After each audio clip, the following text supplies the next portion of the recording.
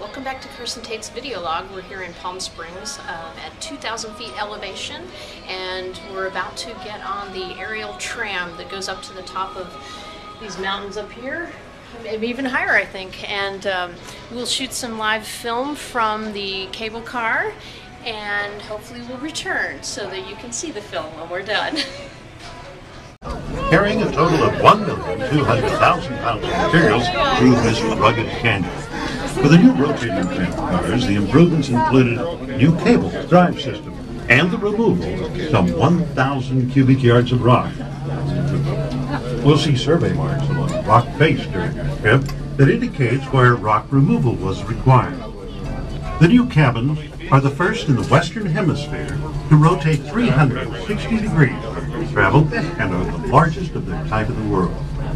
We're now high over Chino Canyon, once the summer home of the Agua Caliente band of Tui Indians. Since there are many streams that flow year-round, the canyon has an abundance of vegetation, including sycamore, cottonwood, alder, black maple, and a great deal of wild grapevine.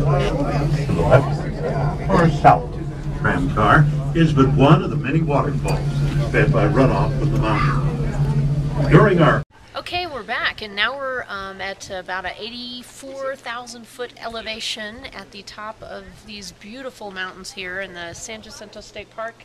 And we pan out here and see the beautiful mountains, and it's pretty cold up here compared to how warm it is on the ground, but we dressed warmly, and we're going to walk a little bit on these trails, and there's just lots to see and do up here. You can snowshoe this time of year. During the summer you can just hike the trails. And here's the tram station up here. This is where we landed safely, as you can see. In a little while we'll be doing our descent. So lots to do in Palm Springs. When you come out next year, or there's still time to make it for the 4th annual Bold Strokes Books Lesbian Book Festival.